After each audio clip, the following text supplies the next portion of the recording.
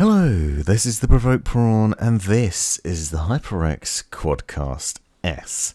This is a new-ish microphone from HyperX and an update to the original HyperX Quadcast that I reviewed previously. And this features basically some RGB lighting and some slight design changes, but it's otherwise the same microphone, and that's no bad thing because the original Quadcast was a fantastic piece of kit. Now this is a microphone that's designed to work with PC, PS4 and Mac. It uses a USB-C to USB-A connection and therefore can plug in to those devices with ease and offers a great capture quality. Now for reference, I'm using this microphone to do the voiceover for the video that you're seeing here, and I've done no changes to the sound in that it's a pretty high volume capture volume, so you might pick up some background noise, and I'm not going to do any noise cancellation, so you get an idea of what that's like. Now for reference, it's on a boom arm, and I'm going to show you how to install it on a boom arm and why you should later on. And I'm also going to do a comparison with the sound of it on the desk on its stand, because this microphone, as you'll see, comes with its own pretty decent stand. It also has highlights that include a built-in pop filter, and that stand also has a shock mount built into it. Now this design, as I said on the original HyperX Quadcast, is a fantastic design. It's really unusual. Most microphones, you get them, they come on a pretty standard stand and that's it. Then you have to get a pop filter and a shock mount and a boom arm all as a separate thing, or maybe just a pop filter. It's really going to depend on your environment and what you're doing and working out noise cancellation and getting the microphone into a good place so it's not capturing loads of background audio and ruining your voiceovers or whatever else. Now this comes with a 3-meter USB-C cable that you can see here, and it's a braided cable, and it also has a ferrite ring on it that's designed to stop electromagnetic interference and such, to make sure that the microphone captures good quality without any interference from your PC or other electronic equipment nearby. It's a nifty little thing, handy to have on the cable, but that's why that's there, that chunky little beast. Now the microphone itself, as you'll see as I go through, is slightly different from the original Quadcast in its design aesthetic, but it delivers a similar capture quality, and it basically has exactly the same specifications. It's capable of capturing up to 48 kilohertz 16-bit sample rate audio. It has 3 14mm condensers inside it for capturing the audio with an electric condenser microphone setup, and it has a frequency response of 20 Hz to 20,000 Hz, so it does a decent job of capturing some pretty good quality audio. More on that a bit later on. Included in the box is also this little mount that I'll show you how to use in a second, which allows you to mount it on a boom arm, and that has 2 different threads on it. All this is going to be in the description, so you can get all the specifications that you need as well as links to find out more. Now here you can see the shock mount in action. Basically this microphone is set up on a stand, but that stand is tied to it with essentially strong rubber cables that allow you to move the microphone around without interfering with it. That means that any knocks and bumps on your desks won't ruin the audio, and it cuts down on as much noise as possible. It also results in a really nice looking microphone. As I said, it also has pop filters built into it, so it's designed to take out some of the pops from your voice too, and there are other nice features to it that I really liked on the original Quadcast that are still here. For example, you'll notice that bottom volume wheel that allows you to control the gain on the fly, so if you find you're a bit too quiet you can turn yourself up with ease, and there's also a tap to mute functionality on the top that I'll show you a bit later on. Out of the box, this does capture some background audio. You might be able to hear the fans from my PC at the moment, for example, but it does have 4 different polar patterns: stereo, omnidirectional, cardioid and bidirectional, and you can switch those on a switch on the rear that I'll show in a minute. And as I said, you can adjust the gain on the fly easily with this little wheel on the bottom that's quiet and doesn't make any noise really when you're turning it, so it's really easy to do that. I found, for example, the other day when I was streaming, I had it set too low.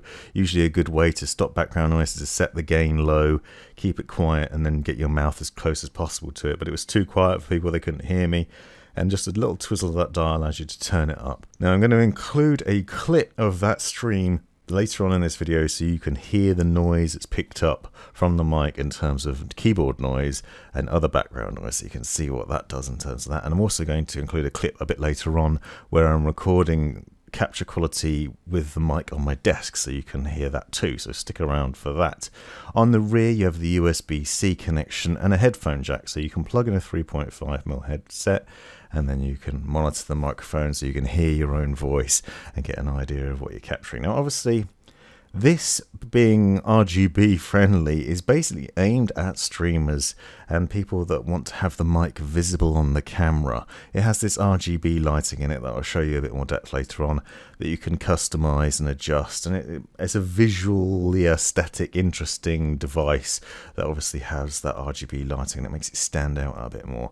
The previous microphone just had a red light on the inside, and then when you tap the top of it, it would go dark to let you know it was muted. This sort of has a similar logic where it's lit up with the RGB lights and then you can turn it off in the same way. Now on the rear, as I said, you have the polar pattern switch, which allows you to switch between the various ones. This mic's designed to be able to do lots of different things, so whether you want to use it for recording music and doing vocals, or if you're doing a podcast, you have different settings that allow you to, for example, have people sit on either side of the microphone so that you could do interviews and podcasts in that way. But for me, and for maybe most people, you're going to use it in the cardioid mode, which you can see here, which is basically where you're talking into the front of it and it's capturing your voice from that. Get it nice and close to you and you can capture some really good quality audio. The audio of it is very good, as you can hear. The voiceover now, you can probably compare it with my usual voiceovers and get an idea of what the quality's like, and I think it's pretty good. It's very nice. It does capture some key sounds, as you'll hear later on, but it's unsurprising, and you can get rid of those things within OBS Studio or Streamlabs OBS by applying filters and noise gates, and obviously it's going to vary depending on the setup of your room and how much noise cancelling goodness you have. Now here you can see the tap to mute functionality that I was talking about. There's no click or audible noise from that, so you can just tap on top and then you get a visual cue that it's muted because the lights go off, so you know it's muted and people aren't going to be able to hear you. And the fact that it obviously doesn't make a sound when you press it means you haven't got a click or any sort of bang on the microphone when you need to mute it, so it doesn't ruin your streaming or your recordings, which is really nice. Now this RGB lighting, as you will see, is quite nice looking, and you can see the inner pop filter and the design of that, and you see the light shining through it. But one thing I did note that is worth commenting on is that the light essentially seems to be emanating from the top and the bottom. Now if you're sitting at a certain angle, or if you have the microphone positioned in a certain way, and you probably catch glimpses of it as I go through, you can see that light through the mic, and it presents these sort of hot spots where it's obvious where the bulbs are and where the light's shining from. And I think that's a shame. It doesn't seem to offer a nice diffuse light to it, which is a bit of a downer. Now, with the stand, it's easy to remove, take that off, and then use the attachment so that you can put it on a boom arm. I'm going to show you how to mount it, and for reference I'm using Blue's Compass boom arm. I'll link to that in the description, which is a solid favourite of mine. And essentially the thread that comes with this is designed to work with any standard boom arm. So any boom arm you can get your hands on, you'll be able to fit it on there. All you need to do is unscrew it from the stand that it's plugged into originally. You'll find washers on either side and a clip on one side and a screw on the other. You just unscrew that and then pop it off. Obviously be sure to not lose those washers. Then you see this adapter. Now this has two thread sizes within it. If you look inside, that means that it can fit on any thread on any boom arm, as I said. And there are some quirks to it that I'll show you. It took me a minute to get it fitting just right, because obviously you need to have it in a position where you can easily talk to it and access the controls and get it close to you if you're putting it on a boom arm. I'd highly recommend any microphone getting it on a boom arm. This is especially important with this one, although the background audio that it picks up isn't as bad as the Wave 3 from what I've seen. I did a comparison between the Wave 3 and the original Quadcast. If you're interested, be sure to check that out. And I have a playlist on all the different microphones I've tested out, and this is still one of my favourites. With the RGB lighting, it's an extra appealing, but it is also expensive at the moment and quite hard to get hold of. Hopefully that will change in the future. Now you can see the basic process for installing the mic on the boom arm is really simple. It basically just screws in, and then because you have that screw on the attachment, you can then adjust the position of it. However, what you will note is that it's jammed in this direction, and essentially if I then tilt it upwards, it's then going to be facing away from me. Where I've got the boom arm positioned is a bit awkward for this.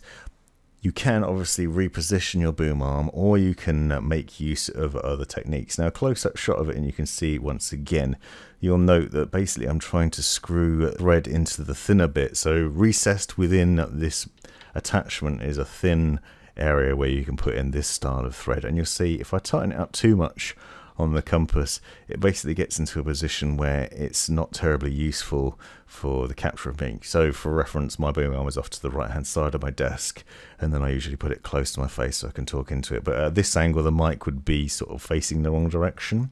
Now there's a thread adapter contained within the Blue Compass setup, which basically allows you to plug that into relevant microphones and basically change the setup of it. What I'm trying to achieve here is to get it into a better position on the boom arm so that I can talk into it as I am now and get a much better capture quality.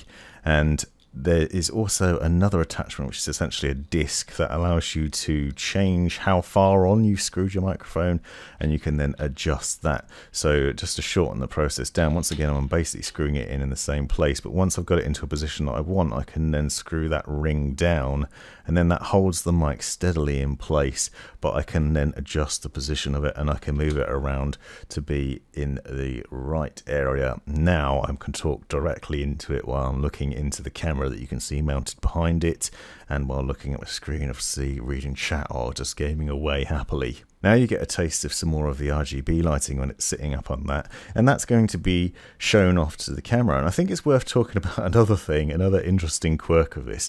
There are settings that you can do for the RGB lighting that I'll show you a bit later on in the HyperX Ingenuity software.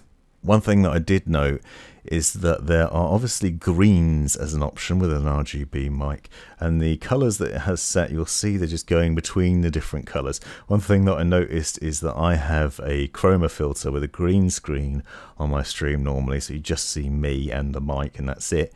In this case, when it cycled to green, it went invisible, so you could see through the mic and behind me, which was quite interesting. So it's worth bearing that in mind. If you plan on using this on a stream and you have a chroma filter, you probably want to make sure it's not set to green at all. A nice little quirk, not necessarily of the device, but of my setup. I thought it was interesting and worth knowing.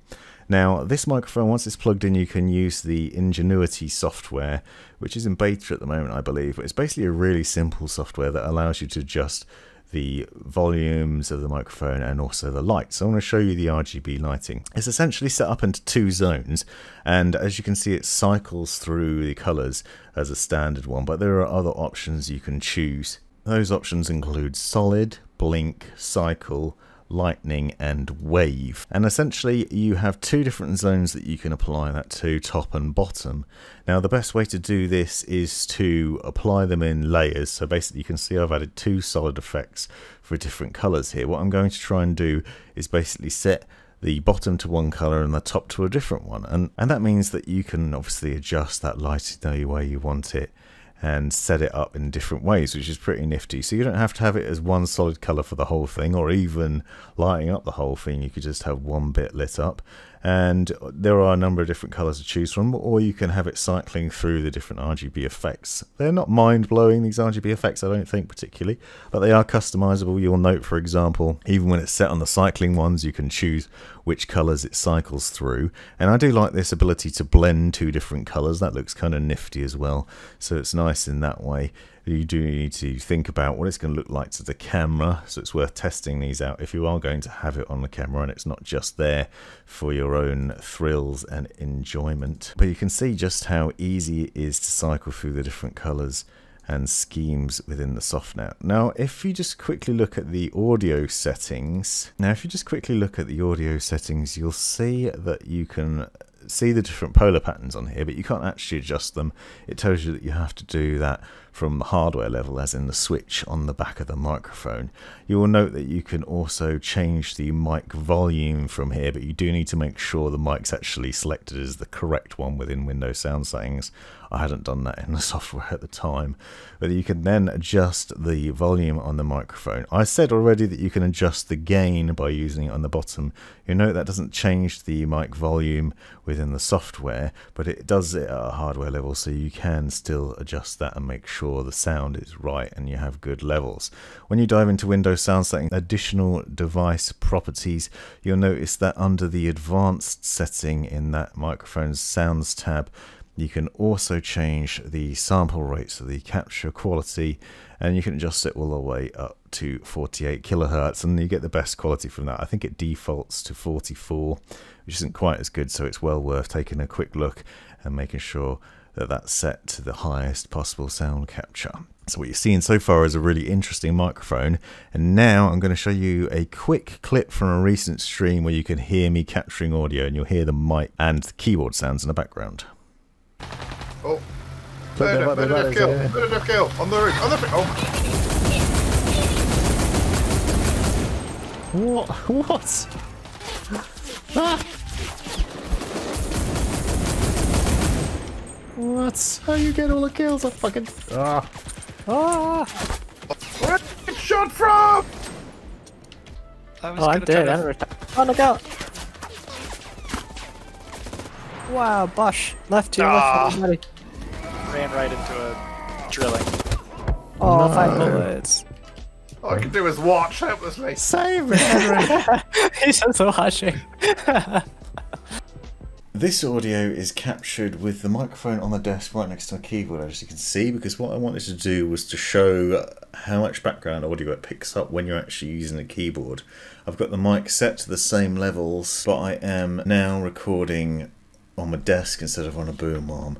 And for reference, I'm now using Corsair's K60 with low profile Cherry MX speed switches, and you can see how much sound that picks up in the background as I'm talking, because obviously you're going to be talking while typing, or let's just pretend that we're WASDing around in the game as I was in that stream.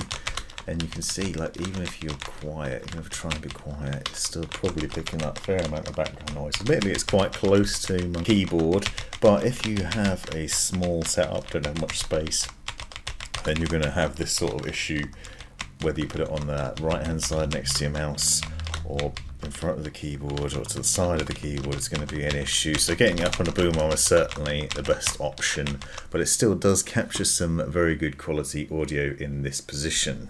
So there you have it, a very nice looking microphone with a number of really nice features to it, some great sound capabilities, that obviously the bonus of the built-in pop filter and shock mount and the other setup, making this a very nice all-round microphone. I'd like to give a quick shout out at the end of this video, a special thanks to my 2 YouTube members, Meaty Keyboard and Raw, who pay a little subscription each month for early access and other benefits while watching my videos, and appreciate them. And if you'd like to find out more, click that join button. Otherwise, let me know in the comments if you've got any questions, and thanks for watching. This has been The Provoked Prawn. Thanks for taking the time to watch this video. Hope you found it useful, interesting, hilarious, or all of the above. Be sure to check out the description for other information you might find interesting, and subscribe and watch these other videos as well that I think might be useful to you, and have a great life.